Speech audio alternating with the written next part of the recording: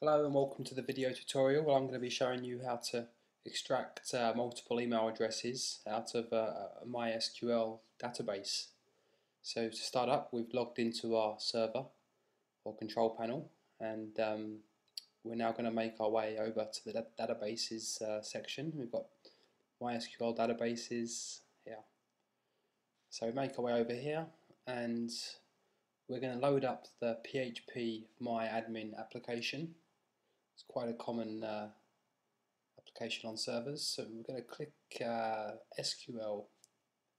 Actually, first we're going to locate our table, so it's users, and then SQL.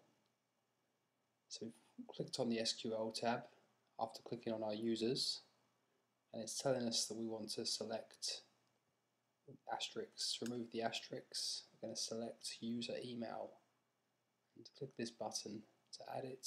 There we go. So we're selecting user's email from URL users and go get it. So there we go, it's given us a nice list of the 5 email addresses in the system, and we're now going to export them. So export is down here, and we can do a CSV file or Microsoft Office or an Excel file. Just going to remove null from there, and it all looks good. So there we go.